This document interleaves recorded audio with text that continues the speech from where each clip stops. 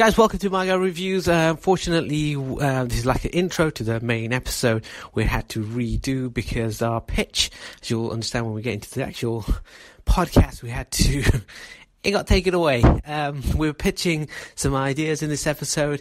My Guy Monkey was coming up with some great ideas about how we would save the Universal monsters, shared universe thanks to the help of the Invisible Man. Unfortunately, the whole recording disappeared, or we think Universal has stopped us from publishing that. Not really, but yes. But I hope you still enjoy the rest of the episode. As always, subscribe, tell a friend, and all that cool jazz. And yeah, now, on with the show!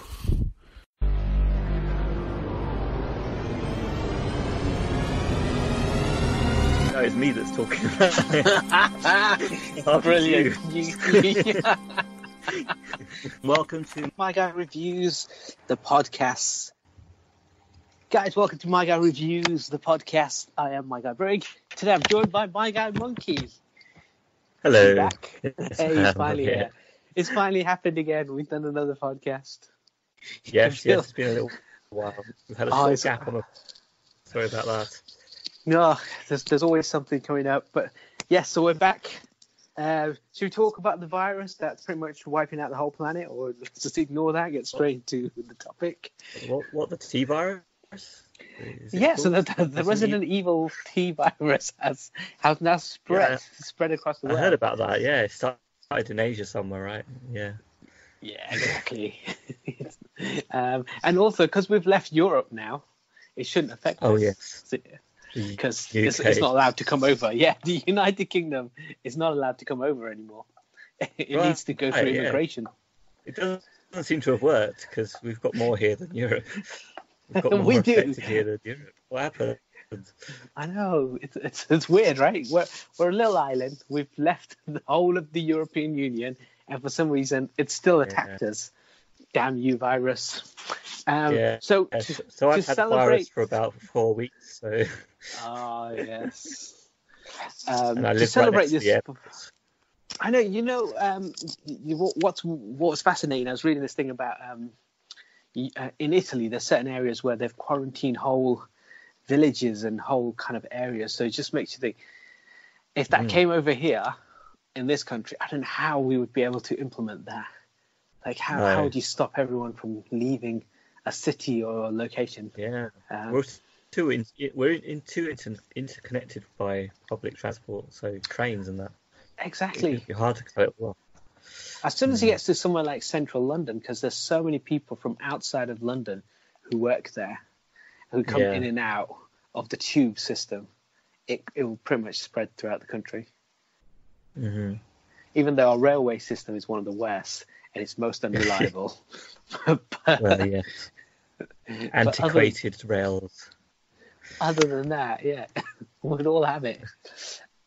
So our topic this week is not... So on our podcast, we normally come up with a topic idea, and it's not to do with the T virus. Resident Evil, no? The Resident Evil. No, it would. I should have done that. This podcast is kind of... but instead, this episode, I'm calling it My Guy Monkey, The Pitch. Okay. So you're gonna do some elevated pitches. Now, you have, as always, when we do a podcast, one person comes up with the topic idea. In this case, it's me, and the other person has no concept of what's going on. And I blindsided you again with an idea that you have no idea about. And it hopefully goes down really well, because you'll have to think of this off the cuff, or it goes down terribly bad. I'm brain dead, so I don't know how it'll go. We'll see. Okay, so first we're going to just talk about do two quick reviews off the top, and then we'll get into the topic. So obviously you saw Sonic the Hedgehog, the movie. It's one of the biggest video game franchise movies of all time so far. It's also got like best reviews and stuff. Based on all the other films you've seen so far, is this the best video game movie ever made? No. Oh, simple. No. Simple. No. I was really excited for it, but it's okay. That's all it is. It's okay. Obviously it's Sonic the Hedgehog. He's such a big icon. He's got a big crowd draw. And I think films these days, they go more for the crowd draw rather than necessarily the best movie. Like whatever brings the crowd in, and then they can say, yes, we've got all these views, all these people have come and watched the movie. But people watch it based on the draw rather than the actual movie. So I think kids are just going to love this film all the time because, Sonic the Hedgehog, they just get so hyped up for it, I think, because even though it's a mixed bag on the games, his image and his character is so strong. But the movie itself is okay. That's all. It's like. Jim Carrey is brilliant in it, obviously, as Dr. Robotnik. Yeah. And the other actors are okay. It's just some of the acting with the CGI looked a bit off, and I think it's mostly down to the character's wife in the movie. I don't know what her name is, but she kind of looks off camera in a bit of a weird way.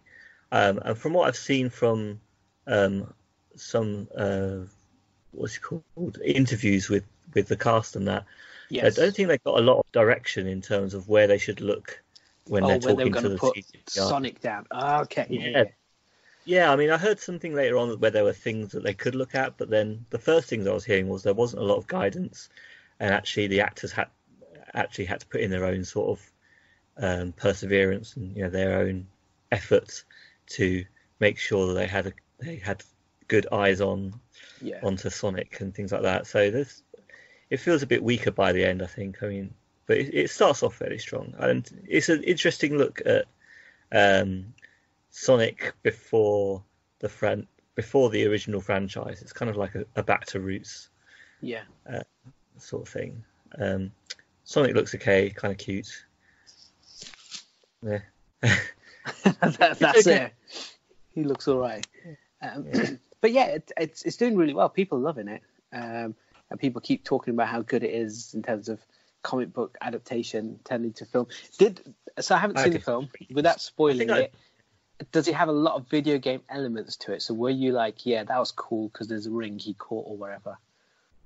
I didn't really notice much. There are apparently a lot of references to things, like Sonic has his own room in the movie, which has got lots of references in it, and there's the occasional callback with music, which you'll recognise if you've played the games. But apart from that, I can't say there really is. I mean, it's good characterization of Sonic. I think Sonic's been done well, and I think the main human that interacts with him does a good job as well. And obviously Dr. Robotnik comes off really well as well. Yeah, Jim Carrey's done a great job, everyone says. Yeah, he's always great though in what he does. He's enthusiastic and always brings something to the table. So based on your normal rating scale, where do you rate this one? Yeah. This is out of 4 stars. Yeah. What's our rating scale again? It's 4 stars. Go see it. Yes. 3 stars. Pay for it. Pay for it, like so on video on demand or DVD. Yeah. Blu-ray or something. 2 stars. Watch on a streaming service because you already own a streaming service. And the last one is always forget about it. Don't even bother.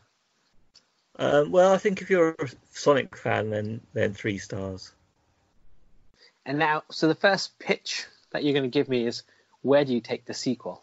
So this episode's called The Pitch. So we're going to talk about another film next, and there's a bigger pitch that you need to do. But for this one, give me your elevator pitch. Where does the sequel go from here?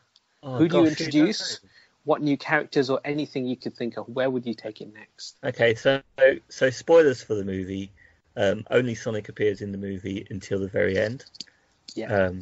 Where there is a little cameo from Tails right at the end. So that's what we've got so far. So I'm guessing we're going to have Tails involved. But who knows really? I mean, well, we've got set up already. I mean, this is going into spoilers for the movie already. But that's fine. by the Spoil end, the film. Spoilers for the end of the movie. 3 weeks now.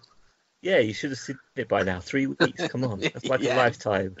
It's like it's been on every Christmas since last week. So, so Robotnik has been banished to the Mushroom Kingdom, Mushroom Planet, which is basically the most boring planet that Sonic could have ended up at. Which, oh yeah, and you were asking last episode about the use of the rings. Yes. And they're very much used in this. I don't know if there is any lore that comes up in the later games that I don't know about, but the rings are used for teleportation in this one. So he's got a little bag of rings.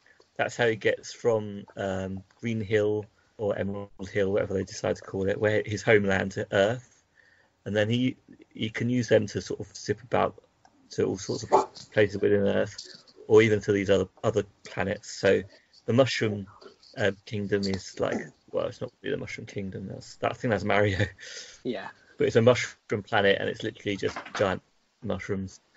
So you've got Dr. Robotnik is there now. He's been banished there.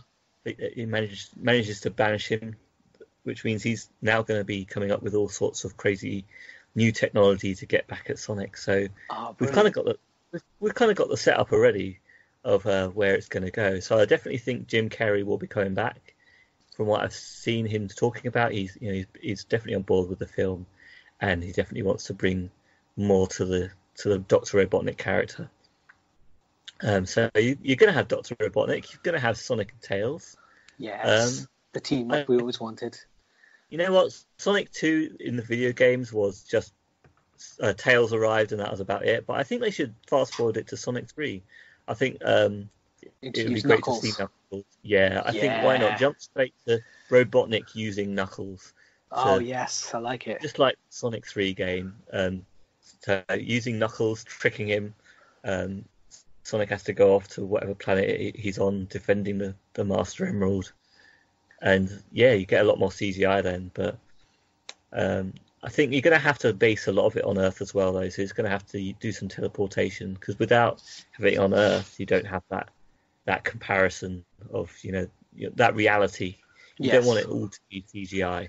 It's all about having the real world with what great CGI we can include into it now. So yeah, I'd go for that. Are you sold for that? Yeah, I like that. I think bringing in more people. I thought you might say chuck in another Sega character, someone off board, so a completely different random character. I don't know. Like, Alex Kidd, of course. I mean, Alex Kidd was their mascot before Sonic the Hedgehog. Yeah, so just a callback to someone else as well. That'd be quite cool. Maybe they run past a arcade that's got Wreck-It Ralph in. Yeah, Wreck-It Ralph. Yeah, because that was a real arcade machine back in the day. It was, yeah. Oh, no, that sounds good. Now, I quite like the idea of Sonic 2 now, based on what you've just said there. You sold it to me. So I've just got just going to have to take a little break because I've got Boiler Man who's come to fix our radiators. Okay. And I just need to go speak to him. So we'll come back and we'll do pitch number 2 for movie number 2, which you haven't seen. And you're going to have to do a complete new pitch. Okay. Okay, back in 2 minutes. Back in 2.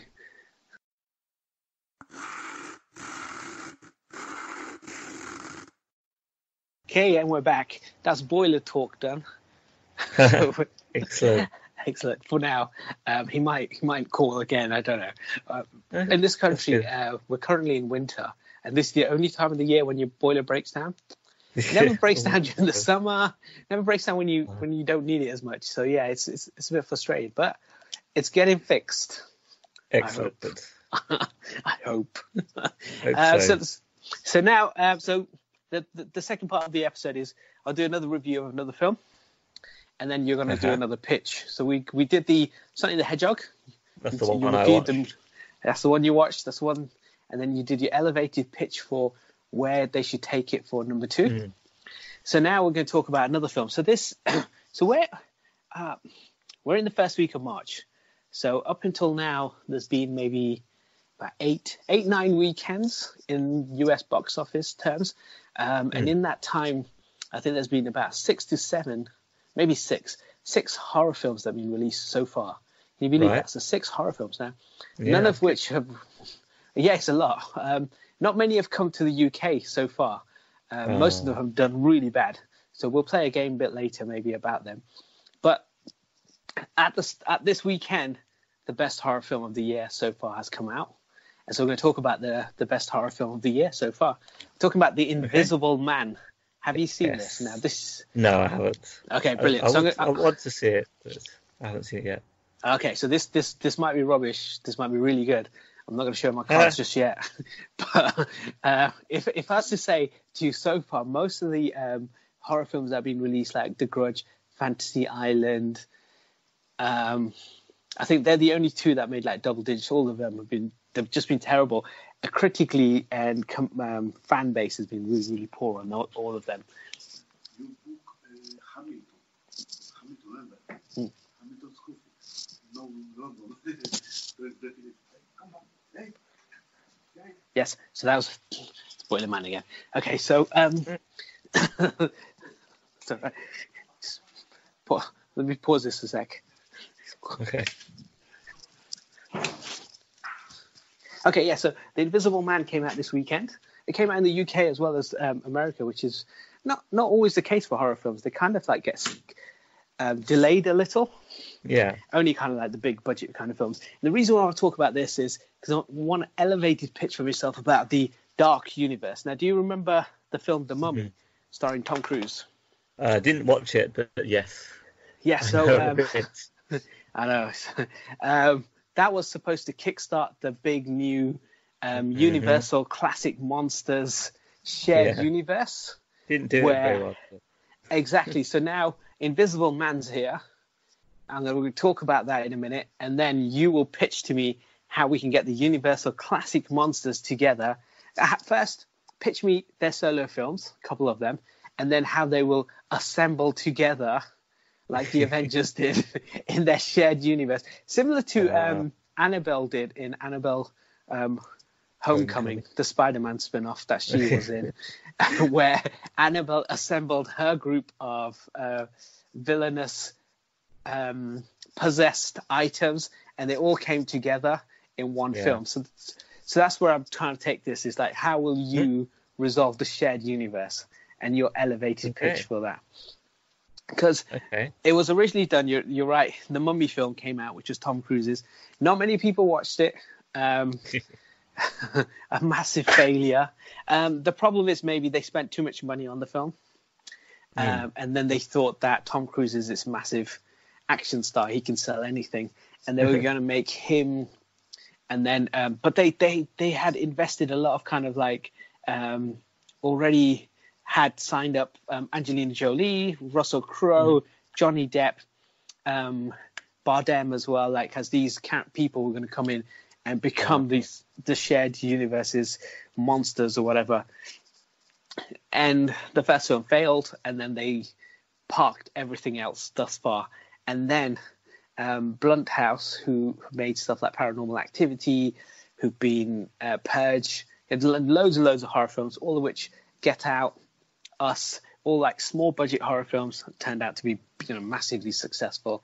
And who better than James Wan's protege who makes this film? So James Wan's the guy who did The Conjuring universe. He's the guy who directed the first one, and then they've spinned off into this massive shared universe. And he's a protege who's worked on a bunch of films for him and helped him in a lot of stuff. This is not his directorial debut. This is his third film. And he's the guy who's basically made The Invisible Man. And we'll talk about Invisible Man now. And then you will then tell me how we get the next monster in, what their solo film would be, and then how we can get them all together to come together as assembled villains or goodies. We don't know yet, because it's up to you, and how they can all coincide in a film together. So your job is to be Kevin Feige here, the man who's behind the cinematic universe of the Marvel stuff. Yes. Okay, so the director of this, did you ever see a film called Upgrade? No, I didn't see that. Heard of it. It's a really, really good film. He directed that, and he directed Insidious Chapter 3. Did you watch that one? I can't remember. No. Okay. I watched quite a few Insidious. Yeah, so there's been about 4 of them, I think, so far. Yeah. But anyway, he helped with the writing of the first 2, and he directed the third one. Then he did Upgrade, and now he's done this film. So the premise of The Invisible Man is basically very simple.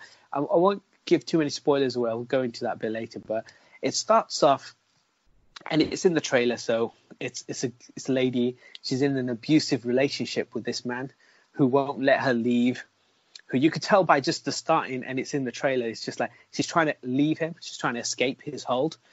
And she's leaving the house, and she puts the camera on him so she can just check to see if he's awake.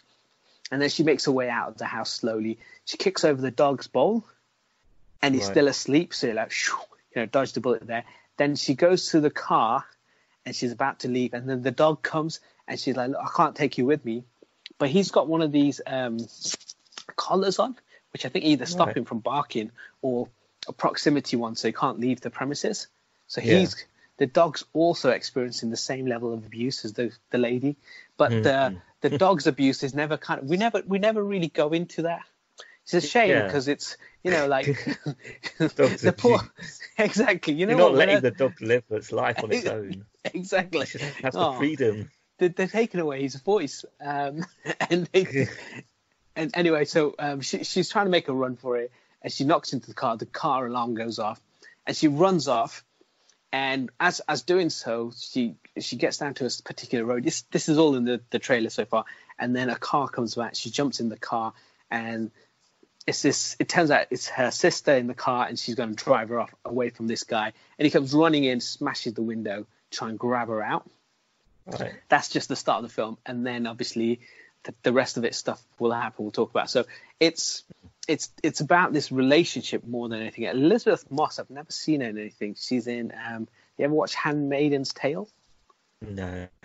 She's really good in this. So it always feels like once she's escaped him, and then again, not spoiler, it's in the trailer. He dies, and then she feels like she's being stalked by this invisible presence throughout the film. She does such a good job. Like she's feeling paranoid. She feels like no one's listening to her. It feels like she's still in this relationship that she can't get out of. And she talks about the things that he did to make her kind of leave her family, and how he isolates her from her family, her friends, and made her feel really lonely. And it's really good. It's really done well. Like this. Well, that's real stories. So, exactly. That's a reality for a lot of people. In these kind of relationships, and she does such a good job in portraying that. Right, even after he's dead, there seems to be something out there that's still bringing it all back and trying to put her through something similar. And at this point, we're not sure what's going on, and you're kind of is she going a bit crazy? Did he die and she just can't get away from it anymore? So psychologically, you're going to be in that situation anyway. So that's what you're going to feel like, I guess. Yeah, even though he's gone, there will always be, you'll look over your back every so often, or you feel that there's someone there who's still stalking you, or who's still trying to come after you. Yeah, PTSD and all that sort of thing you get from that situation. Exactly, yeah. And her performance is really good. It's good as well because they actually talk about the relationship a lot. They show you the kind of abusive side and what effect it left with her mentally going forward, which is all good. Like all of these elements you could have in an indie film. It doesn't have to be a horror film, and it would still work. But you've got the elements of horror that will come later on. But all of that is so good. You just kind of initially, I'm watching the film, and I'm glad I didn't watch the trailer, because the second trailer showed off a lot of stuff that was good in the film. But there are some great bits that are not in the trailer, which I'm glad they didn't put in. So then she goes and she starts living with a friend. So she's kind of hiding from this guy. And then as in the trailer, she gets like a phone call from her sister to say he's dead, the abusive partner. So then she goes and she finds out she's inherited some of his wealth, but it'd be paid to her in installments. And it's her brother, it's the abuser's brother who tells her all of this. There's going to be this much money, you can get X amount for the next so many. So after she gets the money, she feels she's trying to let go and she's trying to move on with her life, but she feels there's something that's still stopping her from kind of living, and there's something that's still holding her back. And that's the cool bits about this film. Like, obviously, it's called The Invisible Man, and there is an invisible man in the film. But those bits where you almost think she doesn't know how to kind of, even though she's got closure initially from the bit that he's dead, she doesn't really, because he's still there in her head. Yeah. Then obviously later on, there's an invisible man who's stalking her and haunting her, and he's putting her through something similar. And he sends an email from her account to her sister to try and break that relationship. He then starts to. It's called Invisible Man, so spoiler, I've said man, haven't I? So could have been woman, but the name gave it away. Okay, I mean, I think in the public domain, I think we've got the idea that the Invisible Man is her ex-boyfriend. So if that's part of it, you can spoil that straight away. Okay. Because I think the idea is that he becomes the Invisible Man, maybe fakes his death in order to continue stalking. Spoiler alert! You've spoiled most of the film. Spoiler alert! Spoiler alert! Yes, that's the public. That's in the public domain. As far that's 100% is. And then obviously, so as time goes on, that Invisible Man, which I wasn't going to say who it was yet, but yeah, okay, so it's her ex-boyfriend, the one who faked his death. I mean, you're lucky you didn't hear much about the movie. I know. It's still a good surprise. He starts tormenting. He starts tormenting her, and he starts to break her away from these other relationships she's got. So her best friend that she's currently living with, she breaks that relationship. He isolates her from her only family member, and he does the same things while no longer living as the Invisible Man, but what he used to do previously. So it's really, really clever how that plays out. There's some genuinely great scares in this, like jump scares. There's a cool bit where what they do is they leave the screen lingering a little bit too long, so you can see something in the background. It might not always be in focus, which is quite clever. And she's not like a normal final girl. She's actually quite a smart, clever final girl, like in the film You're Next. It's a really good, underrated film. And she's very clever in this. Like, she sets traps and stuff to try and make people believe that there is a force or entity trying to get her. So she puts like stuff on the floor. There's a bit where she's hiding and she looks at the carpet and you see the prints of the footprint go into the carpet, and then she attacks the Invisible Man, stuff like that. So it's not like not typical, but previous final girls who used to just run in one direction and used to just trip over and fall over stuff and get caught. She's a very smart lady. She's very good. And then as she gets stalked, and he does the same sort of things that he did previously with her, but now invisible.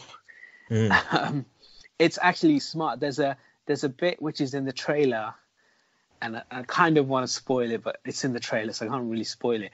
But she goes upstairs to the attic, and she phones his mobile number basically, and she finds that it's ringing in the attic, and you're like, shit, the Invisible Man's in your house. Classic stuff, right? So she goes upstairs, she sees the phone, she picks it up, and a text message appears on the phone, and it says surprise.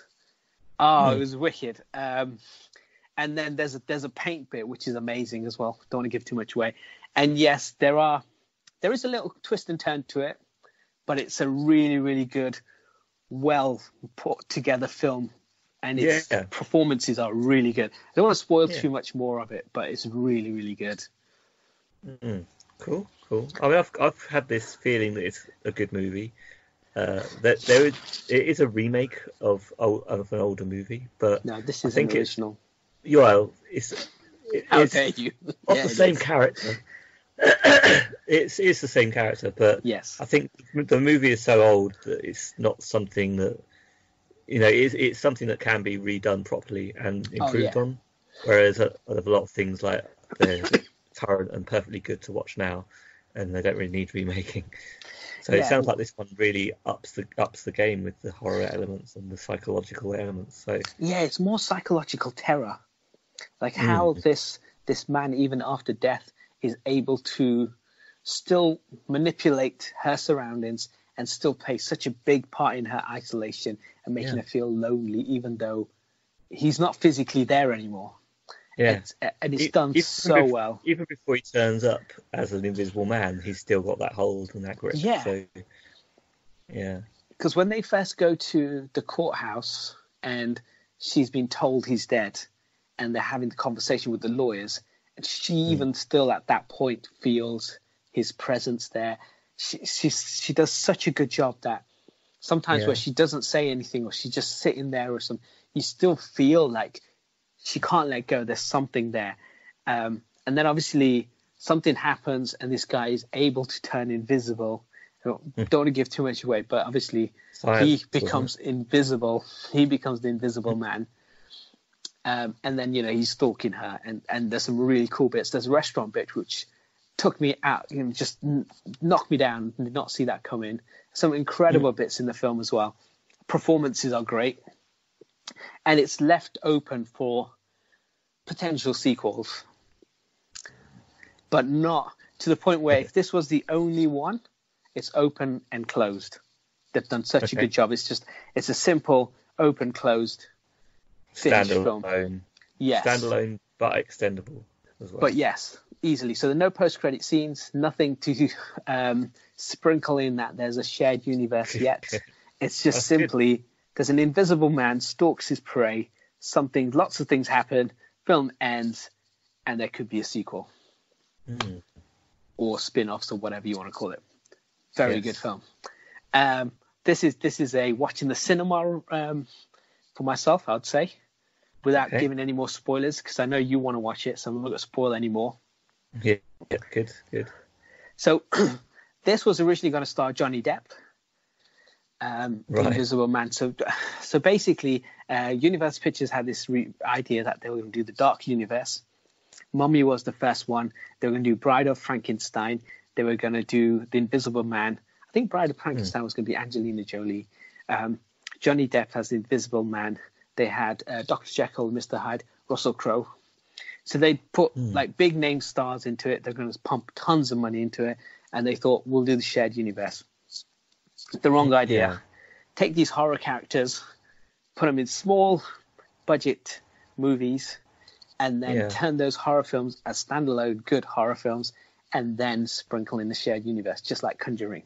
So it should be done. Yeah. So now the pitch. Okay, so Universal Monsters. There's a whole heap of them. I want you to pitch the next Universal monster film. I'll give you a list of people, and you can pick whoever you want to be the next one. Okay. And then we'll see how long it takes, and then you can pitch another one. And then how would they assemble, and who would become the Avengers style assembling of these villains to come together, and then that would become their shared universe. So with Conjuring, just so if you want to use that template, he just made a Conjuring film. Conjuring 2, but then they made stuff like Annabelle, they made Nun, and they made other films off of that. But Annabelle featured in Conjuring, but then she had her own film, and then they did her kind of Annabelle creation and then Annabelle Homecoming. So they placed her in their house. So you could place the invisible characters or wherever you want, however you want to do it, okay? So they kind of established one thing at a time. Yes. A bit like Iron Man had 3 movies before they started connecting everything very well. Avengers came after Iron Man 1, Iron Man, Captain America, Thor, The Incredible Hulk as well, and Iron Man 2. So they, 4 characters had their solo movies, and they introduced Black Widow in there, Hawkeye as well. So there's definitely going to have to be a number 2 of one of them. So there's definitely going to have to be a sequel. I don't know of which yet, though. Yeah, so they tried this previously with Dracula Untold.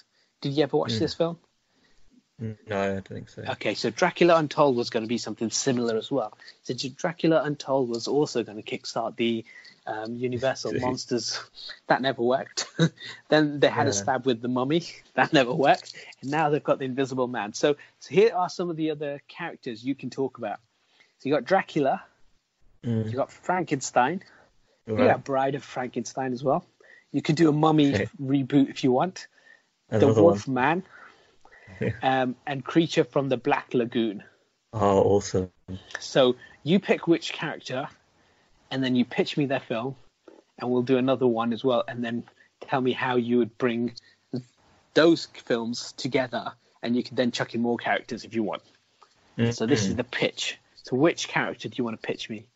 I mean, this is a big problem right here. I mean, all of these characters are kind of like public domain characters anyway. Yes. So anyone can just make more movies about these things. So Yep. this is a big problem for like getting a grip on it all. 'Cause at least with Marvel, they had to buy the rights. Once they had it, no one else could do it. They could keep their franchise and their characters strong, but here they're just easily weakened, which is a problem. And I don't know if any of them really need remaking. I don't know if we need another Frankenstein or If you another don't, Dracula. how would you create your shared universe? So You know what? I think Invisible Man was a good choice for Yes. something that could be done better. And I think Creature from the Black Lagoon is another one. So I think that is definitely promising. I think Creature from the Black Lagoon would be the next one to bring to the table, worth bringing to the table. yeah. I don't know much about Creature from the Black Lagoon, but that's the point. That's Okay, the so- whole point. We don't know about the creature, so we can get introduced to this thing. Do you know much about it? So the Creature from the Black Lagoon. From what I remember, it's basically like they have an experiment or something, expedition going into the Okay. Amazon, and they're looking for some fossilization or something. Anyway, whatever it is, similar to like Swamp Thing. Anyway, so they set up camp and the marine biologists turn up to this place, and then they slowly get terrorized by this creature from the Black Lagoon. And I think it was a 1950s film. I don't know if there's been remakes or reboots since, but there was one that I watched years ago, and then there's been various sequels. But it's a bit like Swamp Thing. It's a bit like DC Swamp Thing. So they have to go into. So what's your pitch for this one? Yeah, I mean, so it's the Amazon. So I think we can definitely modernize that. Like we can have people going there to trying to stop the Amazon being cut down, because obviously that's more topical now. Yeah. That's why they're there. We'll have maybe environmentalists and stuff being involved in this. And I mean, the creature from the Black Lagoon can definitely be a force of nature as well. Sort of play off on that or something like that. I'm not sure what the elements of the creature itself are. So I'd have you've got a band of environmentalists going to maybe face off with some industrialization and tearing down the rainforest and all that stuff, and then maybe it's that starts things off. It's just quite normal, and then just weird things start to happen, and something else is at play. And we don't know what side the creature is on yet. Whether it's just going to kill everything in its path, or if it's got a preference to, or if it's got a reason for what it's doing. Maybe it's going to help them. Maybe it's not in their cause to stop the destruction of the rainforest. Maybe it wants to save its home, or maybe it's just out for revenge against all humanity now. We don't know. See, that kind of works. That kind of plays into a lot of the ideals of saving Mother Earth, saving Gaia, and this would be, like you said, it's a very topical word. You could have a very small team of protesters who go in there to try and prevent it, and you've got the big oil companies or whoever it is trying to dig it up because they found something. But then the creature from the Black Lagoon initially seems to not have it seems like he's just, or it could be she. They seem like they're killing random people, or something's happening, and we don't really see the creature for a while. And maybe towards the end, we actually see that he was with the protesters, but it's not clear throughout the film because protesters are dying, but really the protesters are dying by the people who are maybe doing the bad stuff. Yeah, But they the die. bad men are killing them off. There Yeah, you go. That's good. But Good they are twist. I like dying, and we're assuming that it's the creature from the Black Lagoon killing them, but Yeah. it's not. It's not I think it'd be a revealed towards challenge the to end. make it work, but I like the idea. I think if there's one element of this kind of, because it's such an old property, and you're right, it needs to be modernized. You need to bring it in. This would be great for a horror film. Firstly, I think if you do this right, the first few episodes of Swamp Thing, the DC TV show, are great. Like when they go into the swamp, it's always nighttime, and then actually Swamp Thing's a force of nature. He's not like a character who's I don't know, like not like Dracula or something. Swamp Thing uses the environment. The environment is him at the same time. So if you hurt the environment, you are hurting Swamp Thing. But then he can appear from anywhere.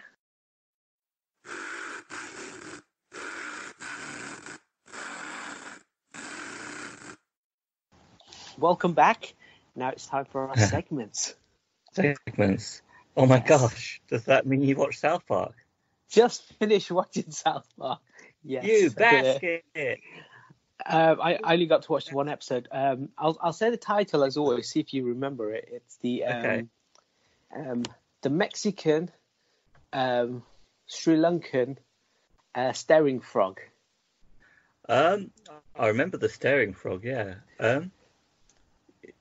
Isn't it about? I guess about. Well, it's a Mexican staring frog that can kill you by staring at you. I guess. That's right. Yeah, that's the one. I'm not sure if it's actually true or not, or if it's just sort of people's paranoia. Yes, exactly. So basically, it starts off. The boys have to do a thing on Vietnam. Like they have to do a paper on Vietnam. Like they have to go speak to someone who's been in Vietnam, talk about their experience. So they speak to Jimbo, because that's Stan's an uncle, and he's been to Vietnam, and he tells them this story about how there's like a roller coaster and how they crashed and they saved everyone, and then they got on a horse and all sorts of stuff. So they recite that back to Mr. Garrison. He gives them an F-. Exactly, yeah. He made it up. And so they make up the staring frog. Oh yeah, yeah. And at the same time, Jesus has got a TV show, which is changing because he's losing ratings, and so he's changing the format from just him calling people and giving advice to becoming more of a Jeremy Kyle, Jerry Springer kind of style show. Hilarious! It's great because even though Jerry Springer, Jeremy Kyle, all those kind of shows is like have come in kind of still are around though. That's the good thing about it. So it doesn't feel like it's an old episode. It actually still feels, and the fact that these guys are, the Jimbo and Ned start off by saying, "Oh, we can't just kill animals anymore." Remember previously Dad said he's coming towards us. He's coming right for us. That's it, right? And then they can kill it. But now they have to say they're thinning the numbers. Thinning the numbers. Yes, it's brilliant. Thinning the numbers. Because if they don't kill them, they'll just starve and die. There's always a reason. It's brilliant. So yes, it's such a good episode. It's so funny. Like they can find a loophole in the hunting laws, and they can still go out and do these ridiculous things. It's brilliant. And it's also still current because of the Mexican staring frog, of course, with the virus going around. Yes, everyone's scared of the virus at the moment. So. No one will stare at the people. Have you? There's incidences of people being attacked as well if they thought. People think that they're from a certain country or they cause the virus. It's pandemic out there. It's crazy. It's the travelling that puts you at risk, not your nationality. Exactly, it's got nothing to do with you. Idiots. Just like South Park. Brilliant episode. It's like South Park. This country. It is. So do you remember this episode now a little bit? I remember that much. I can't remember much else. Thinning the numbers. Thinning the numbers. It's brilliant. When they do it, it's so funny because they just go and kill all these deers. It's another great episode. It's still early, so we're still in season 2. What's your rating on this one? I give it 4 stars. I don't know. Oh, I can't remember what inside it is funny, but I think all of the premises are gold. yes. And Yeah. they're not dated as well. There's still things that go on which are relevant Yeah. about this. I'm sure people make up things about when they do these school presentations, but also Yeah. the stuff about hunting laws. It's always a grey area, so people just make up what they want as they go along. It's brilliant. And there are theme parks in Vietnam, I'm sure. So Yeah, there must be. It'll- Yes. yeah. They didn't make Brilliant. it up. It's all No, true. I'm sure that is true. And then he gets on a In their horse. Yeah. In their universe, I'm sure it's true. Yeah, exactly. That's what must have. The thing is, if you imagine it, if you imagine something that really happened, and if you got it in your head that it really, really, really did happen, even if it didn't happen, if you're in a lie detector scenario, you will pass the lie detector because in your head you're True. so, and subconsciously you're now so thinking it happened. So if Yeah. they did do a lie detector on these two, it would just say, yeah, it passed with flying Yeah. colours. Even with a person that's well trained, yeah. Because lie detectors can't actually do much. They're not really very useful. No. But they That's love why they having use them on these TV shows, yeah. shows. Yeah. It's brilliant. Just love And, it. Yeah, like yeah. there's a great Jerry. bit where Jesus is doing this thing and he's talking to the lady and her husband, and then he starts talking to the crowd, and the crowd say the same thing. Oh, you should just kick him to the curb and stuff like that. And that's not even Yeah. it's not even what she's talking about. It's hilarious. Stuff. Oh, yeah. It's a brilliant episode. Terrible. Okay, should we do the next segments? Yeah, sure. So quick into my quick reviews. So quick Right. reviews of things that we watched or played or anything. So do you want to start? Anything? Obviously, you talked about I Sonic could now. do. I mean, my first one was Sonic, which we've already talked about. I've already Yes. given my opinion on that. And you've talked about the sequel. And the sequel, exactly. I've had more thoughts on the sequel in our little break as well. I think we need to do a lot of characterization on Tails as well. Because we learn a bit about Sonic, we need to focus on Tails' character as well. And maybe there'll be a bit of a best friend rivalry because Tails has turned up, but Sonic is best friends with the human, so there's going to be a bit of rivalry yeah. there as well. So Tails that is might cuter, come into though. things. Tails is cuter. Sorry? Tails Yeah. is cuter. Yeah, exactly. Yeah, but he's Donut Lord, so the other guy. So you haven't seen it, so you don't know. No, I don't. I just know Tails from the game. He's just so cute. Yeah. Well, the And now human is known as Donut Lord. Oh, okay. So I didn't know that. But I was going to also say, because I only just found out Tails is a boy. I always thought Tails was a girl. Oh yes. I think recently you educated me on that one, so that's Yes. something new. Yeah. Last week's episode, yeah. What you thought in between? No. Let's not go there. What you thought he was a girl, apart from his little boy sort of voice, which is easily mistakable for a girl. Yeah. So Sonic, we've gone through. What's next on your list? Yes. What else is there? I've been playing Watch Dogs still. I already talked about that. Oh yes. It's a beautiful city. I think I've talked about it, haven't I? A little just bit. a beautiful I think you talked city. about you purchased it and you Yeah. got a bargain on it, and then Okay, gone so I into didn't talk too about much playing detail. it. No. Well, it's just I just mainly wanted it because of the beautiful rendition of Chicago. So I just love wandering around Chicago. I haven't completed the story because straight away I just wanted to wander around. And you can do ad hoc sort of chasing criminals. So I've just been chasing criminals and wandering around Chicago. So it's a beautiful game. And there was a whole problem with it when it released with the difference between what they showed on screenshots and footage. If you remember, it was in the very early day of the PS4, and the game ended up looking like a big downgrade compared to what they showed. So there's a big kerfuffle about that. Okay. So yeah, there seems to be some hate out there for the game because of that. So were the images high-res images that people thought the game would look like, and the game was actually lower in quality? They had they had actual video footage, as in gameplay footage, Yeah. that they claimed was real, as far as anyone knew, anyway. And it was just absolutely beautiful, like high end PC sort of value. And it was before the PS4 had come out, really. So, well, when the PS4 was coming out, I think, which means that we were expecting something new in a jump in quality. Yeah. And I think maybe I reckon it was probably down to Sony pressuring them more than anything to make their console look better. But people just blame Ubisoft or whoever it is, of course. And yeah, I mean, the thing is, the game is still beautiful. It's not that high end as it looks, but you can play it on PS3 as well, and you can noticeably different in the details of the buildings, and it's always down to water. Like when you get a new system now, it's all about the water reflections and the water effects that actually makes it look different. And it's still beautiful when it rains, and especially when it rains in the dark as well. It's just lovely to look at.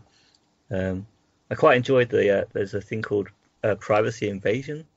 That's an open world thing as well, but there's only a limited number of them that you can do, which is a shame. I would like to see more of that. But it's great because it's all about technology. In case you don't know, it's all about hacking and technology, and sort of where technology is going, and Big Brother being able to spy on you and track you down and all that sort of thing, and steal your money. So you can actually hack into buildings and sort of spy on people in their homes, which is great, but it's only limited to like a few, like maybe 20 seconds each one. And it's like a little snippet of scenario that they've already pre-written. And I would have liked to have seen that a bit more, because the idea of just spying into people's homes is such a bad idea, but it's like what you expect with this sort of Watch Dogs world. That's what people do now, right? Yeah, exactly. People are doing it now, so it's crazy. So I would have liked to have done that in a game rather than reality, just to be clear. Because you heard about the people who was it Apple or Google? So those the Alexa and the Apple Pod and all of them. There's an option. She's always listening, and they record conversations. I think it's Apple employees who are listening back to those conversations. Wow. So so you've got that. You've got what you're talking about in Watch Dogs is actually kind of like relevant still. Yeah, more so and now. Google just take data of everything. They data save mining, of course they do. All of the data you've ever heard, they're saving it. Like they might not be accessing it, but they're saving it and using it to gain better control over people, because they can use the algorithms and find patterns and find out ways of affecting us, which is pretty scary stuff. Which is kind of where Watch Dogs starts off. And considering it's a fairly old game now, I think 2013 or something, it was kind of ahead of its time of what's actually going on.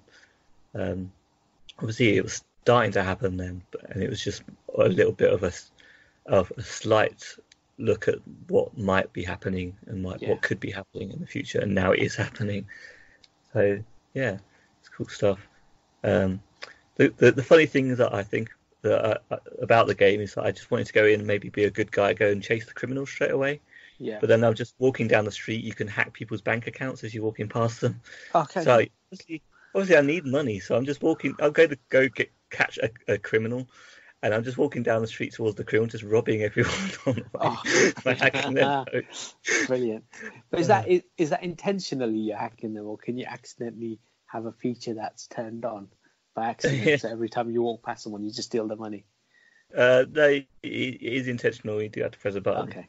Yeah. And there is an upgrade where it highlights people with more rich bank accounts, which means you can maybe aim for them, but it doesn't make any difference in the game.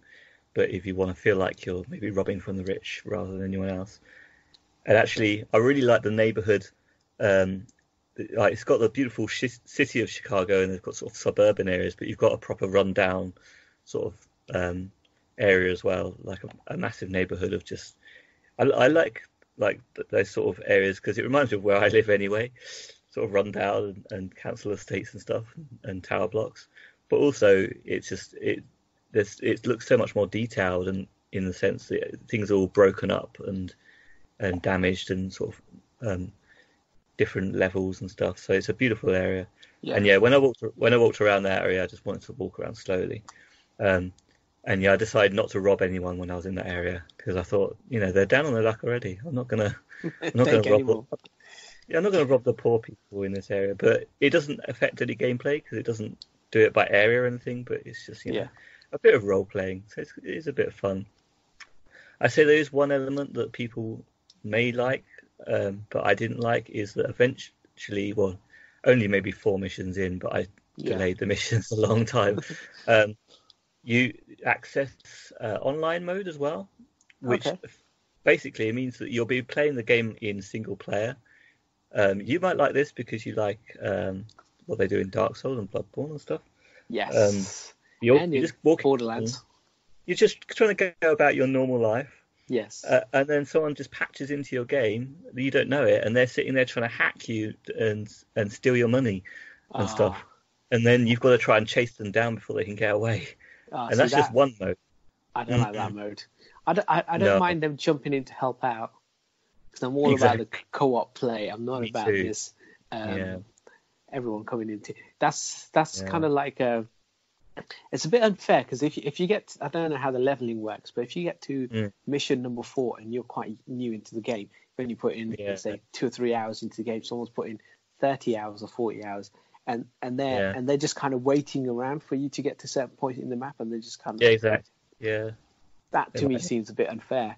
But with stuff like Bloodborne, at least it used to match you to someone who's similar. So at least I don't think there's actually much you can advance apart from certain technologies useful to like single player. So it's not too much different. But you're right, like it's just that sense of people that want to rob you is just not nice anyway. So I don't like that sort of gameplay. But obviously it does add something. For one thing, it does add something that for people that like that, an extra challenge that the game isn't offering. I think always that's a good thing about multiplier versus is that there's always a skill ceiling that there's always someone better than you, so you can have a challenge. And the other good thing is that you can turn it off. So I just turned it off. Oh, brilliant. Once it activated, I switched it off. I'm out of there.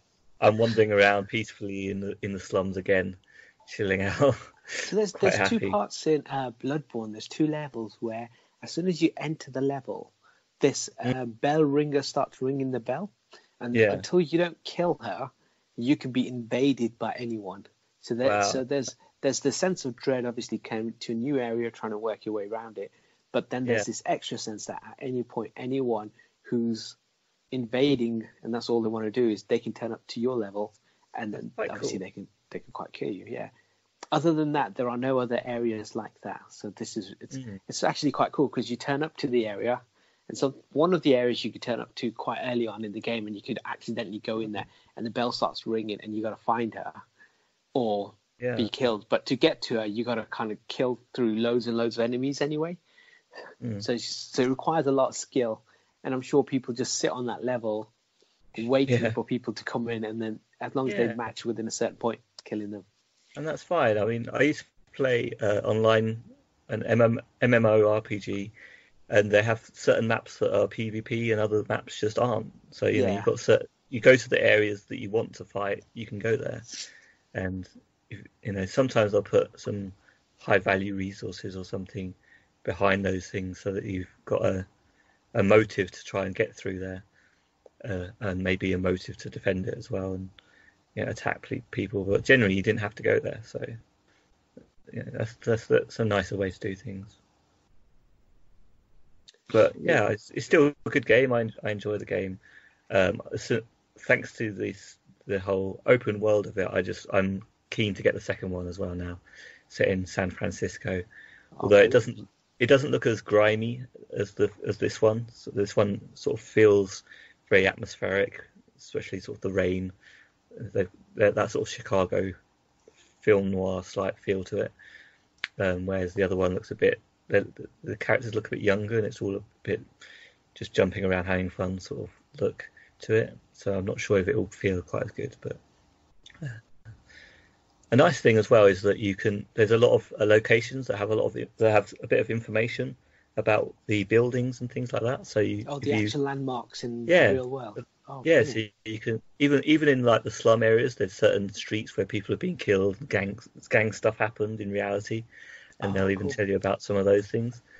So that's cool. And also, if you visit these places every hour, you can compete to sort of have a hold on the area as well, even in single player, compared to other people that are playing online or people that are playing single player and just sort of visiting these places.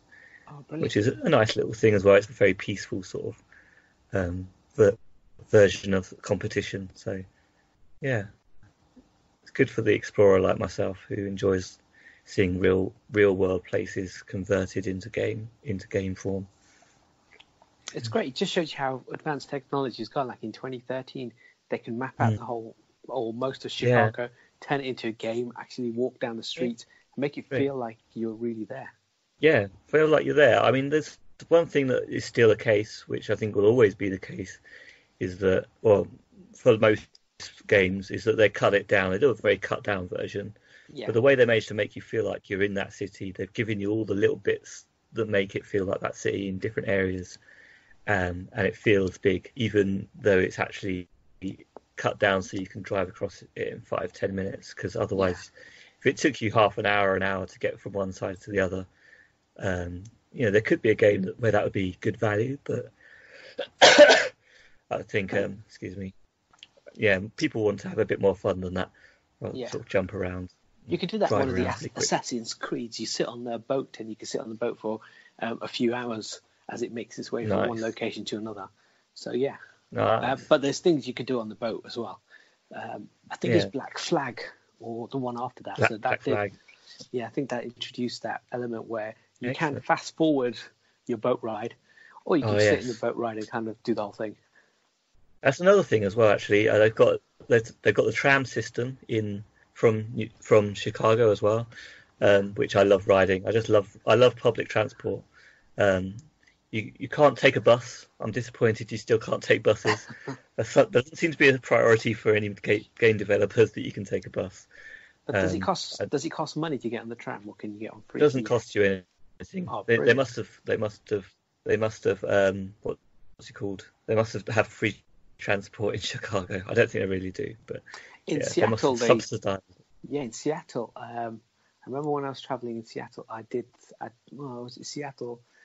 It was one of the places I went to in America, and they did have free transportation. Yeah. Awesome. Maybe Toronto. So you can get on the trams free. It was wicked. Yeah. Unlike anything I've ever seen in any country. I think Norway has just done it recently. That's this week. Yeah, so that's Norway or Denmark. News. Yeah. Yes. They've made all public transport free, which is awesome. Yeah. Waste. Yeah.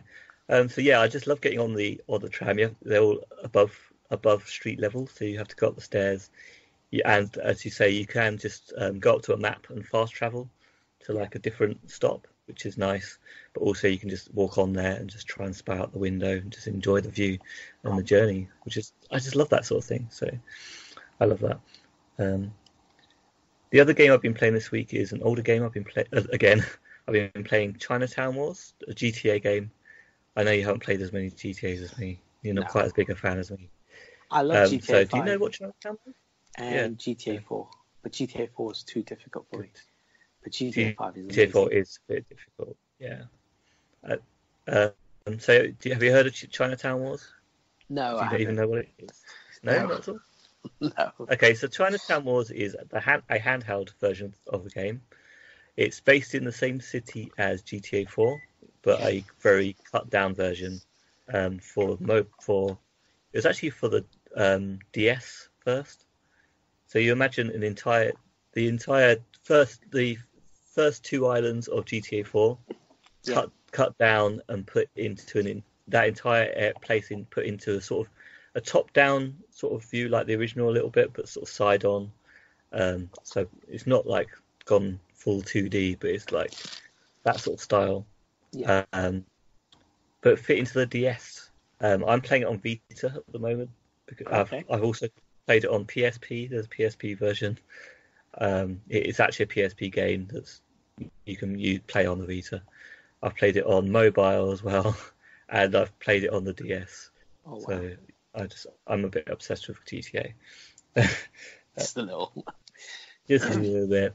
And yeah, it's Chinatown Wars. You're following a Chinese guy who's moving to the city to after his father, I think his father dies, and he's bringing a ceremonial sword to deliver to one of the gang bosses as a sign of honor, respect, and all that sort of thing.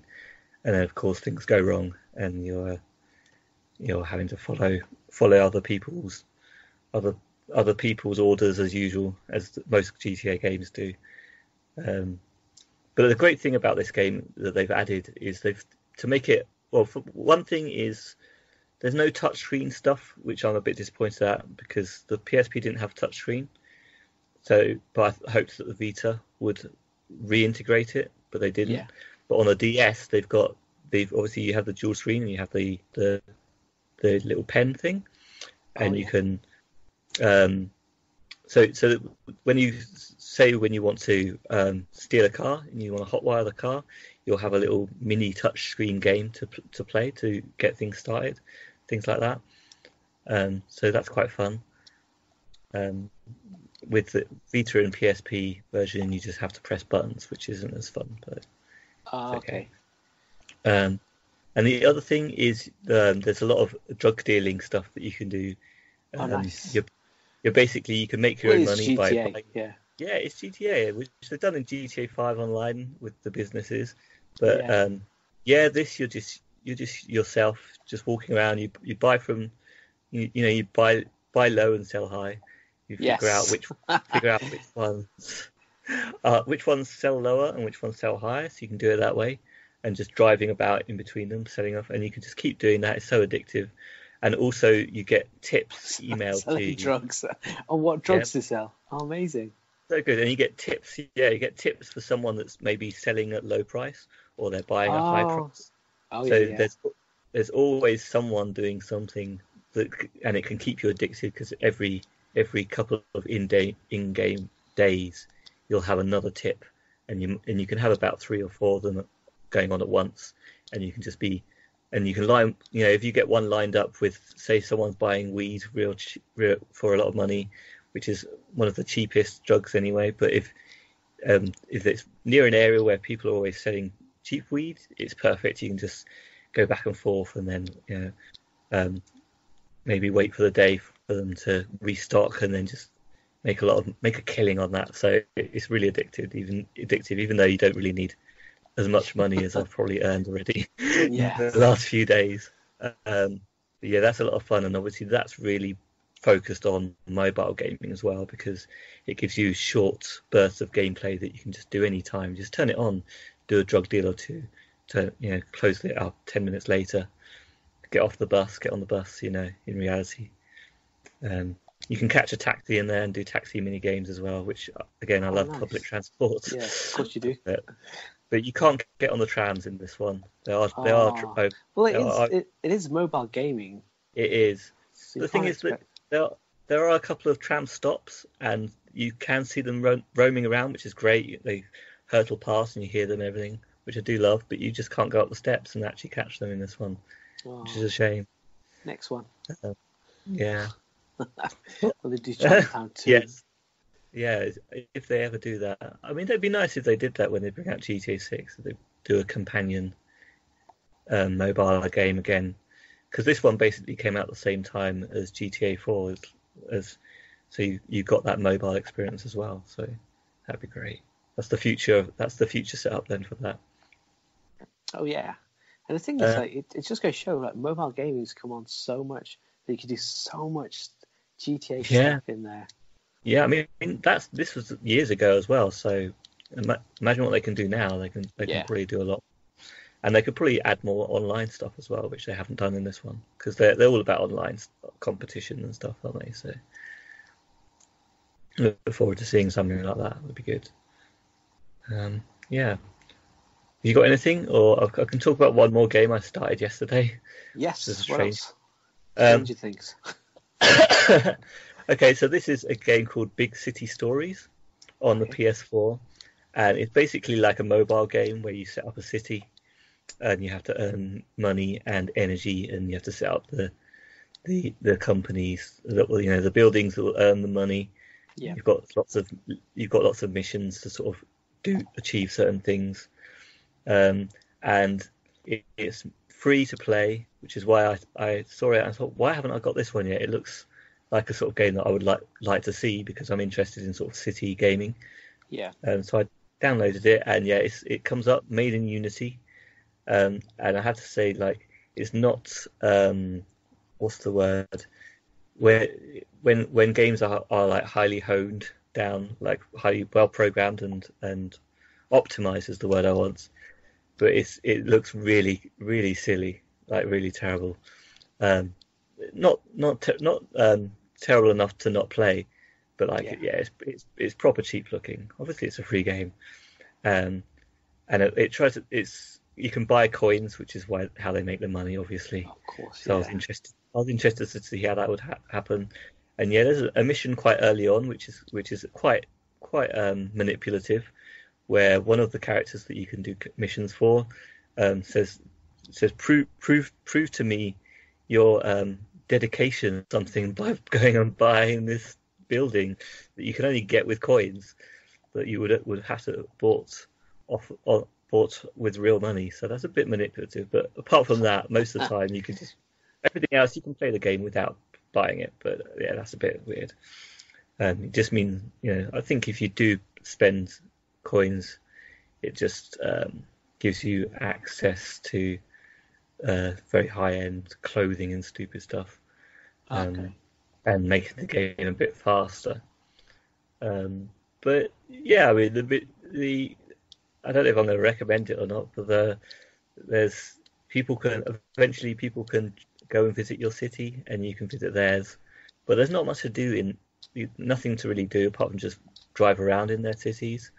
There's a little bit of a taxi mini game that you can play in your own city.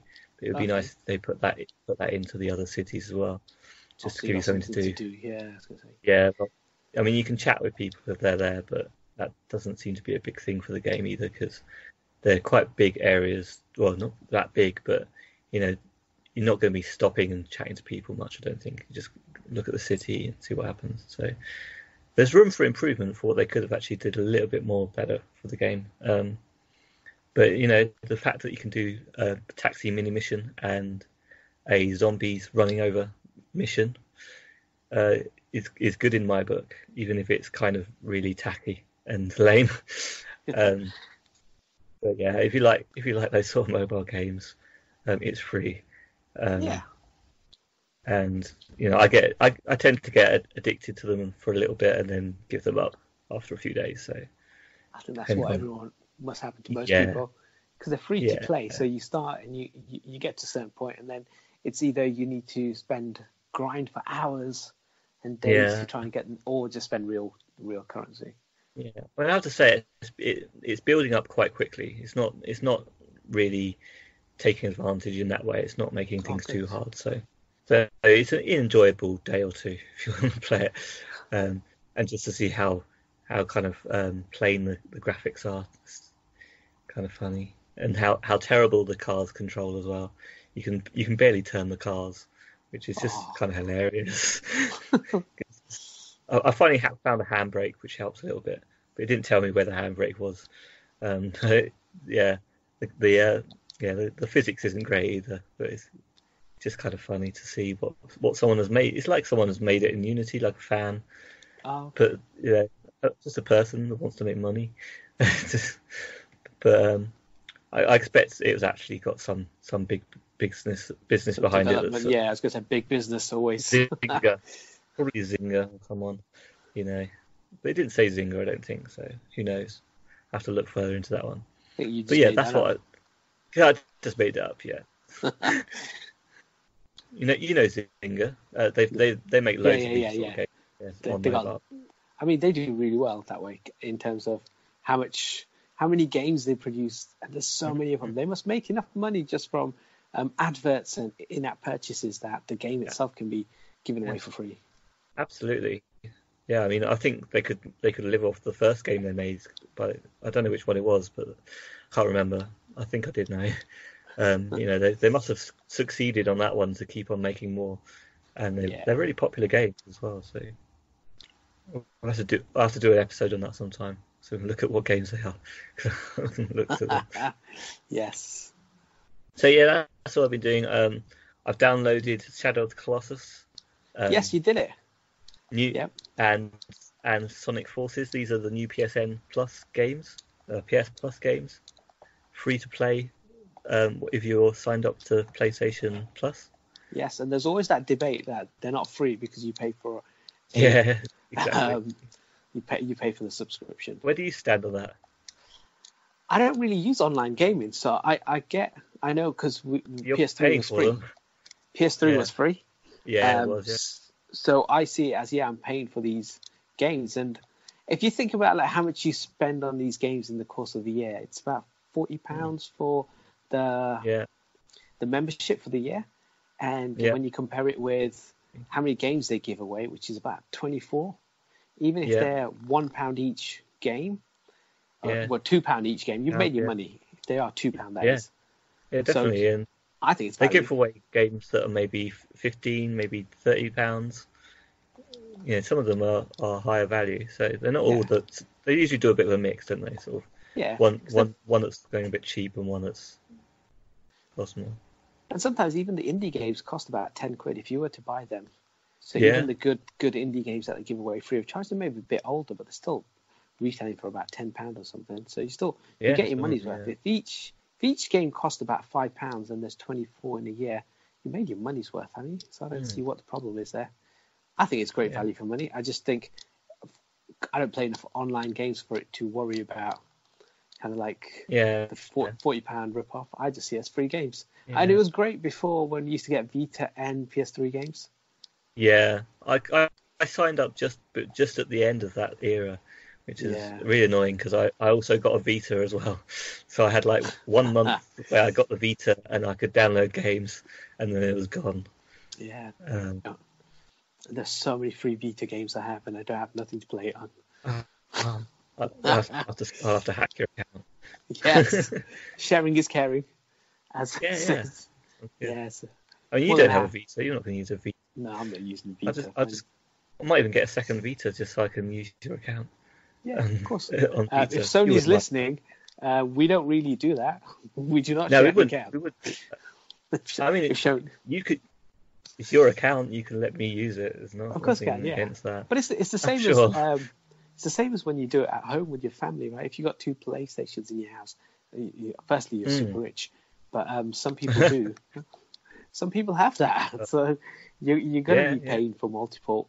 Instead of paying for multiple games, you just reuse the same account. Yeah, no, I mean that would make more sense rather than buying the games twice.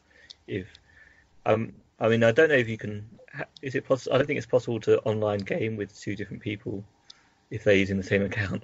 So if you wanted to play with the person in the other room, you'd have a problem. But I think even a lot of games you can play if you log into another account, they'll still be on the same console and you can still play them. So especially if it's your primary PS3 or whatever, or primary PS4. But maybe online is a bit more different. I don't know.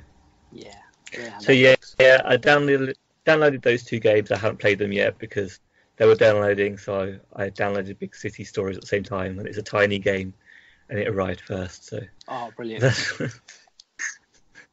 so they are finally downloaded. I downloaded Sonic Forces so far only, and I played a bit of it. We put some of the videos online, so they're on the YouTube channel. Check them out. The links will be below. It's weird because I've never played Sonic in this manner where it jumps. Sonic Forces. Have you played it first? I haven't played it, but I've seen that it jumps between 2D and 3D. Yeah, that's it. Some of the levels starts off 3D, and it's like you've got the environment, but you've only got a small platform. You can only go so far, and then every so often, after a certain time, it'll jump into another part of the game, and it's now 2D, and it does the old classic Sonic. Yeah. Do you like that? So far it's fine. Yeah. Maybe when I play a bit more of it. So the second thing you have to do, you have to choose the avatar, and I created like a Okay. Bugs Bunny character, so it Oh, doesn't look like any of the nice. Sonic characters. Oh, I can't Knuckles, wait for that. That's... and then and I just ran through the levels. What I have found is you don't need to bash into things. So when you're running 3D and something's in front of you, you know, one of those little Yeah. whatever they are, I just move left and I walk past Yes. it. And I don't run past it. I just Excellent. walk past it. I just You walk past it. Walk slowly. So you're Yes, walking slowly through the whole game, not through the whole taking in game the atmosphere. because you have So- to make jumps, don't you? So you can't Yeah, just some walk. of it speeds you up, I guess. Yeah. You could loop the loops and stuff, and all sorts Yes. of bouncing around. Yeah. Yeah, They it's- basically did the same. Sonic Generations is very similar to that. So you've got 2D, you've got classic Sonic, which is all 2D, and then you've got Yeah. modern Sonic, which is just the same as that. It's like 2D bits, then 3D bits. So Okay. I think because they've got the formula down now, and that obviously that's working for them, that's what they're going forward with for Forces. So it sounds quite good to me. It's It worth a seems to play. work. Yeah, Yeah. definitely worth. Would you say you're finished with the game, or you're still getting through it? I got to third stage, so no. I'm Yeah. not. I'll play a little bit more. I won't play loads more because Going to see if you can beat it. see if I can. Yeah, see if you can complete No. it. Well, why not? You always say, well, once I've started a game, I'm going to. You know what? I do play to the end, but the only reason why I downloaded this one because I'm not going to play Shadow of Colossus for a while. Okay. I want to try this because we were talking Sonic for quite a while, and you got me intrigued into the Sonic whole franchise, and because I haven't played many Sonic games. I thought you said Sonic cult. Then you were about to say that. You could call it a cult. It is the cult of Sonic, yeah. So I thought I'll try this out. I'll give him a fair shout, and then see how I get on. But then I want to finish Shock. I'm so into the first one; it's really good. And then if the ending of it's really good, I'll go straight to number 2. I don't think I'll stop. Exactly. Exactly, and that's actually made for it's based for newer consoles, right? So I'm sure the gameplay will look better, it'll play better. So I'm leaving that one till the end. That might be the worst one of the series. I don't know. Well, might be the best of the series. Yeah, I mean it's highly renowned. It's very very well loved, but I do think that I get the feeling that maybe the original. I mean, maybe people just say this about everything, but like the original BioShock is probably the best of what it is, and they sort of build on it, and they're gonna loosen up on the things that made it the best, but at the same time, just it's much a beautiful experience and stuff. So I think you'll like all of them. Yeah, so far I'm loving the first one, so yeah, I'm looking forward to the next two. So you've got a lot of perseverance to do to get through all 3 of those games. Yeah, I mean, this is what I mean about the PlayStation Network, right? I feel like it's value for money because you do get some good games, and I won't play Uncharted because I played Uncharted 3. I didn't really enjoy it that much, so I'm not gonna play those games. But certain games I will play to the end. I will stick like Last of Us. I don't think you even started. I played that all the way to the end, and I didn't even like it that much. No. I stuck with it because I wanted to see what the big deal was. What was the big thing that everyone's talking about? This game. Yeah, it was fine. I think you obviously have a bit more constraints on your finances as well. So you're not going to just buy games that you're not going to play. So the fact that you spent that £40-50 on the PSN, you're going to not just that, but you're going to enjoy every moment of every game that you get. Yeah. Well, not every game, but most of them. Every big game that you can invest in, you're gonna go a long time on that. I remember when I got my PS3 for the first time. It was late on in the life, and I only had one game. It was Red Dead Redemption, and for the first 3 months or something, and I was deep into that game. Yeah. And loving it because that was the only game I had. I didn't have any of this anxiety over what game to play next because there was just one game to play. Exactly. That's exactly how I feel with a lot of these games. That some of them I wouldn't have purchased myself. Yeah. Some I would. Like I know Borderlands Handsome Jack collection was on there. I already had a copy of that. Bloodborne, I already got a copy of that. So there are games that they have put in there that I've already got copies of. But generally, some of them I'll be like, oh, I'd like to play that at some point. But because there's so many hours of content, like Bloodborne, I may have put in 40 or 50 hours worth of gameplay into that to finish the whole thing. I would have put in something similar into Borderlands, maybe more. So by the time you put in that much, a couple of months have gone by on the PSN. And so instead of buying another game, you just dip into one of them and you've got an amazing new game that you can play. Yeah, brilliant. So so I'm gonna play that. I'm not gonna play Shadow of Colossus for a while. The other thing I finished watching was Marvel's Runaways. It's finished now. Season 3 was the last season. Okay. It was quite good. It wasn't great. There's one episode where they do a crossover. I always love crossovers. So another Marvel TV show, Cloak and Dagger, currently on. The two from there turn up into Runaways, which is quite cool. Nice little kind of like a crossover episode. Oh, nice. Which is and they play themselves, and you've got the Runaways. What was good was the penultimate episode in the Runaways. Everything happens. The big bad, they destroy it. But one of the main characters dies, and I'm like, that's really good. That's good. You don't really do that in kind of like TV shows or Marvel movies that much. But then the final episode kind of ruins it all because they introduce time travel. As soon as you do time travel, the first thing they're going to do is let's go back in time and save the person. And I'm like, get that person. So the final episode, they saved the person. They did that. And they no longer died. And the show ends, and it is kind of like 3 seasons and finished. But they've left just enough they've left one big nugget out there that potentially could have a 4th season on. And that would have its own payoff. But otherwise, if there is no more, it's fine. It's kind of done. I didn't like time travel. No, as soon as I think they should have closed it. Yeah. Yeah, let one of the key characters die. I liked Josh Whedon's Firefly show, right? So he got the show, he had these people, then they cancelled the show. They went away and they did Serenity, the movie, and he thought, if this works, we'll get these people back for multiple films. People who didn't sign on for multiple films, he killed them. He just killed all these main characters in the film. Excellent. And I love that. I think sometimes you just go for broke and just kill key characters, and it's good. It keeps it fresh and keeps it moving. It keeps the stakes high, because if anyone can come back, then there's no stakes at all. No. You've got to kill them off and they're gone. Exactly. I think Game of Thrones did that really well. As much as the show was good, not great, I thought it was good. They just killed a lot of key characters at times where you may or may not have expected it, and they just keep the show moving that way. So that was time travel is a bad idea. Worst. Yeah. Unless if it's Terminator, then it's unless it's the villain. I saw this thing.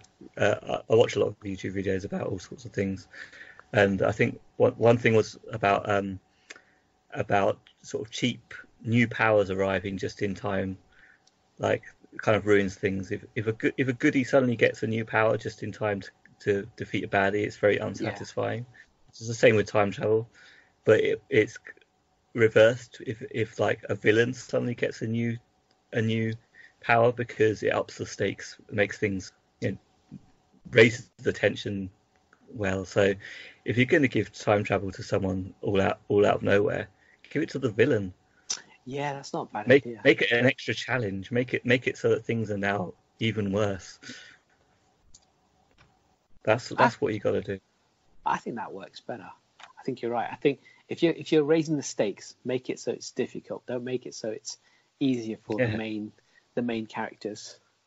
No, the main characters have to overcome their problems by using their own, what they have and what they've built up, in order for the payoff. Yeah. Cool. I also I watched 2, I think they're TV movies, but they're on Amazon Prime. Shout out to Amazon Prime because Jay and Silent Bob reboot is coming out this month on Amazon Prime. Yeah, it's going to be on Amazon Prime. I'll just get it on because we've got streaming service, so I'll just watch it. But shout out to them. And I watched a film on there called Monster Hunter. So there's a video game. There is a huge Japanese video game called Monster Hunter, which the last installment was its biggest so far. Mila Djokovic. Well. Yeah, because it's the one that kind of crossover. The last one did the biggest crossover, and loads of people in the West have bought it as well for the first time, I think. And there's a movie coming out. Mila Djokovic stars in it. It'll be out this year. Okay. Tony Jaa. It's another video game movie. Excellent. But the Monster Hunter film I watched felt like a TV movie where there's this thing trying to kill these people, and they're in this town, and it comes out during the day or night or whatever, and it's killing off all this stuff. And then you see it right at the end, it's like a CGI mess. It's a terrible kind of CGI thing, and it wasn't that good. At least they left it to the end. Yeah, they did, really, really close to the end. And I love a good creature, horror creature kind of like movie anyway, because like Troll Hunter's good. The Crawl, I think we talked about a few weeks back, was one of Quentin Tarantino's favorite films of last year. Stuff like that is good. And then I watched another one called Scarecrow. Okay. Again, I've heard of this one. It's obviously, they're in a village, not a village, they're in some sort of state in America. Every year they have a Scarecrow festival. Turns out that this Scarecrow used to terrorize the village years ago, and they buried it underground. And now, because people were messing around, they've accidentally unleashed him. And the CGI in this one's much better. Like the creature effect is good. There's only one decent jump scare, I think, in the whole thing. There's a really cool bit where the Scarecrow's head is hollow, and you can see through it, and you can see someone behind him, which was quite cool. And it didn't feel like there was that much terror and peril to him, because he was just a CGI kind of floaty kind of scarecrowy thing. But it wasn't that good. But it's still better than Monster Hunter. Monster Hunter, yeah. So I'm looking forward to the new one with Mila Djokovic and Tony Jaa, but the current one, no. The one you watched, is it associated with the game, or is it animation? No, nothing to do with the game at all. No. Okay. It's just by name, just purely by name, by chance. Oh, there you go. So avoid. So, looking forward to the next movie in the franchise. Yeah. Okay. Cool. Should we go on to the next segment? Upcoming previews. Yes. You got anything to preview? Yeah, sure. I'm watching more of Jack Ryan. We talked about John Krasinski, the guy from The Office. He's in the Jack Ryan TV show. I've just got back into that, so I'm about 4 episodes in. So by the end, once I get to end of season 1, I'll do a recap, and then when I get to end of season 2, do a recap. So that's kind of like what I'm kind of flicking through right now. Okay. If you could describe the story in one sentence, just in case anyone is just listening to this one episode. He's like a CIA agent, and it's a bit like Homeland, but instead of a female character, it's a male character. Okay. That's the best way to describe it. Good sentence. Cool. Yeah. Anything else?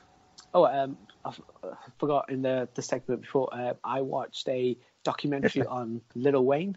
So Lil Wayne just released an album called The Carter 5.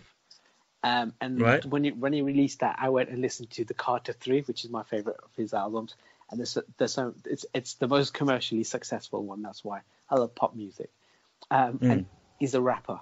So I watched the documentary, and it covers that album, The Carter 3, and the release of his next album. It's quite a fascinating kind of thing. Like, he's just constantly in the studio, and he had they would say, have you got about 1,000 unreleased songs? And he said, yeah, I've got. And it's just constantly when he's touring, he'll stop and he'll do a verse. And he said, I don't write anything down. He's just like, there's just thoughts in my head, and I'll just kind of spit them at that point, and I'll drop my bars. And it's fascinating to see how he works, his work ethic, and the release of the album, and what it meant kind of going forward, because it's one of the. Did you say Harry picks which ones to release then, if he's got 1,000 of them. No, he didn't. They didn't get into that sort of level of kind of like, so because the Carter 3 had come out, and then the next album he was doing was a more experimental music one, where he was going to put in more rock music, pop music, obviously rap music, but he's going to play guitar. There's going to be him playing piano and stuff, and then he'll do his bars and stuff on top of that, and he'll sing the choruses, he'll sing the hooks. So he was going very experimental for his next album, Rebirth. Cool. It's really, really fascinating. It's amazing to kind of see him, then you see behind the scenes of his tour, because you're following him on his bus, and he starts talking to you about stuff, and they're talking to him. Really, it's quite an old, because the Carter 3 must have come out maybe 5 or 6 years, maybe longer than that, a long time ago. So yeah, it's quite an old documentary, but it's well worth watching. And also watched the Avicii. Do you know Avicii? No. Superstar DJ like David Guetta and like Mark Ronson and people like that. He's was huge, massive. Like he would sell out tours, stadiums, arenas, all sorts of stuff. Like just a DJ, had massive hit singles, and it's incredible. You watch him from being a young DJ trying to make it through, like how many hours and all the effort and stuff he puts in, to the point where he's finally making it, and he's like getting into big gigs. And he's got like singles out, he's got an album out, and then he goes away and starts working his second album, and the pressures of gigging. Like I think he does 400 or 500 gigs in the space of, I think it's 4 or 5 years, something like that. Constantly gigging, and DJ sets tend to be quite late at night as well, so and too early hours, and so he's got to do that. He's got to be up during the day, rehearsing and whatever. It's incredible. 500 gigs. I think it's 400 or 500. It kept coming up on the screen. That's half a terabyte. Yeah, it's incredible. Yes. Excellent. That's good music news. Yeah, I know, because I know you hate music, but every so often I like to. Tell me about it. Teach me about it. So yes, one's on Netflix, the Avicii one, and the Lil Wayne one is on Amazon. Cool. I forgot. I remembered something when you mentioned Sonic Forces, the character customization. I remembered for Big City Stories, the character customization is hilarious as well. Yeah. Like it's the when you create a character, you can sort of change the aspects about them as you can do in a lot of modern games. Sort of like micromanage their size and stuff. But like you get to the stage of maybe you want to change their arm sizes, it lets you change the arm size, and like you just go one notch on it, and they're like ginormous, or the other way, and they're like tiny, like alien arms, and the same with like hands and stuff. It's just crazy. It's very much abusing in the sense of how they made the game. Yeah. Upcoming, I'd say I'm a bit excited for GTA 6 still, even though there's no real announcement. Yes. This week there's been a bit more leaking and a bit more rumor, possibly, of them making an announcement at some point. There's rumor that they might make an announcement at some point soon, or at least a teaser of some kind. I'd say it's more likely to be a teaser. Because there's a teaser image going around, which I don't know if is legit or not, really. Yeah, I saw that as well on the Rockstar website. Yes. It's the Rockstar website. I visited the Rockstar website. I couldn't find it. I couldn't see the actual image myself. Maybe that's just because it's from the UK. Maybe it's only set up in the US at the moment. Oh, yeah, it could be. Yeah, that's a good point. I don't know. I didn't look for it. I just read an article on it about. Because I assume nothing is real until I've seen the evidence, because I'm on Facebook. I'm on fair few groups and stuff, and they're constantly putting out fake things about PS5, and they're fake. So to see something coming about GTA 6 when I know that they're not. If it was a big news, they'd probably put it in their feed themselves. Put something out themselves. Yeah. So straight away, I'm looking at the website, thinking I'm going straight to the website, having a look around, thinking, now this is all just news about Red Dead Redemption 2 online stuff and Yes. GTA 5 online. I don't Maybe it's see a any new trick. Yeah, It could, maybe it's a it could trick. be. It could be, but it seems legit. But yeah, until I see it, I can't confirm it. But I'm still excited for it because I do. We know it's coming. Yes. But when it's coming, we probably won't know. I can imagine it coming out by Christmas for the PS5 release, but I can also imagine them sort of keeping it maybe an extra year to sort of tease people and make sure the console has got a good solid sales base first. Exactly. The difference is, I think Sony and Microsoft need GTA more than GTA needs them. So they can come out when they want. But I mean, for a launch title, if you came out with GTA 6, that's huge for both Sony. That's the console seller. If Sony secured the exclusive to it, that's a console seller. But they would never go exclusive. They'd maybe go, I don't know, at maximum I'd say 6-month exclusive. Maybe more likely a month or two of you get the game first for a month. But they'd have to pay some serious money to Rockstar, because there's no way Rockstar would turn around and say, yeah, we'll be exclusive to you because we don't need you guys as much as you need us. And the thing is, if they want to make the record-breaking sales again, they're going to have to wait till everyone's got the console. They're going to have to look at how many people have the console already. Yeah, the people are going to buy the consoles just to play the game, but you need to have at least half your players to really have the console before you go out releasing. So yeah, I'm looking to it when it comes. Still rumours of Vice City, possibly. There's a new location, but if the image is legit, it looks kind of upscale, sort of rich looking. So maybe a Vegas game or something. I don't know. That'd be wicked.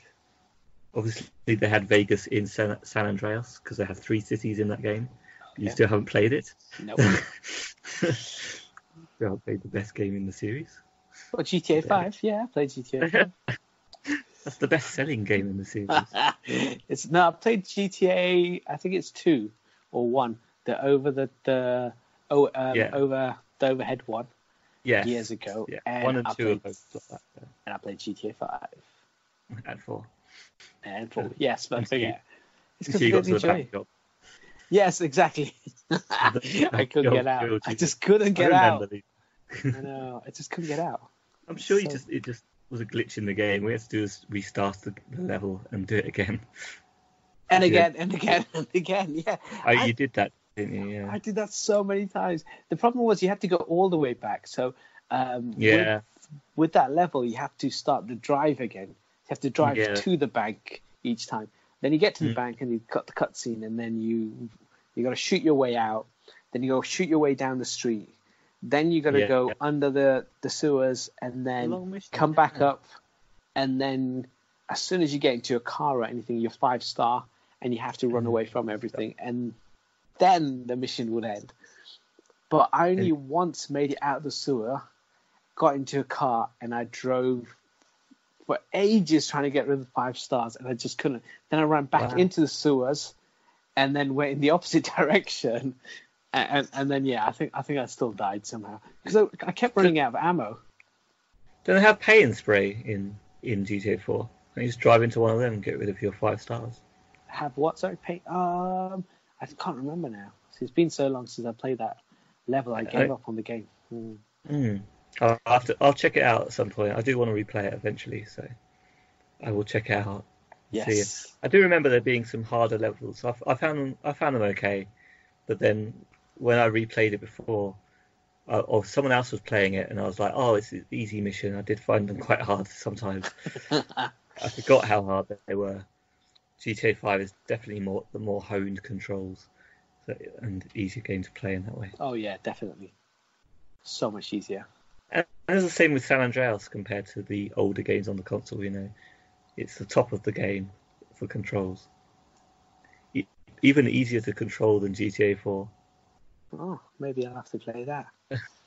but it's not as good as GTA 5 controls. No, but, yeah. then it's not worth it. Oh, well, I was just tricking you anyway, but yeah. No, it's true. It is true, but yeah, it's not going to be that great for you still. But I do think you still need to play that game. I recommend that game to anyone. You can play it on PS4, PS3, PS2, Xbox, whatever you've got, PC.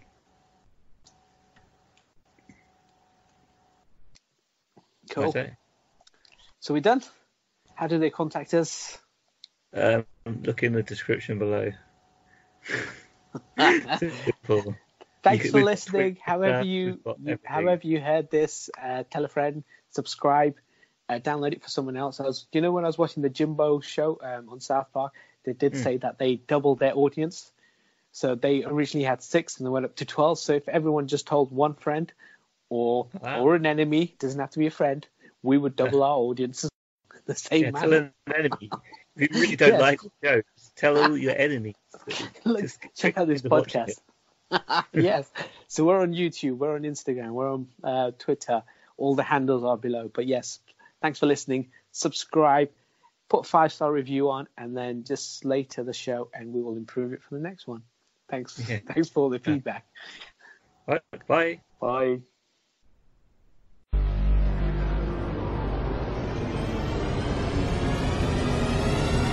No, it's me that's talking. Brilliant. My Guy Reviews, the podcast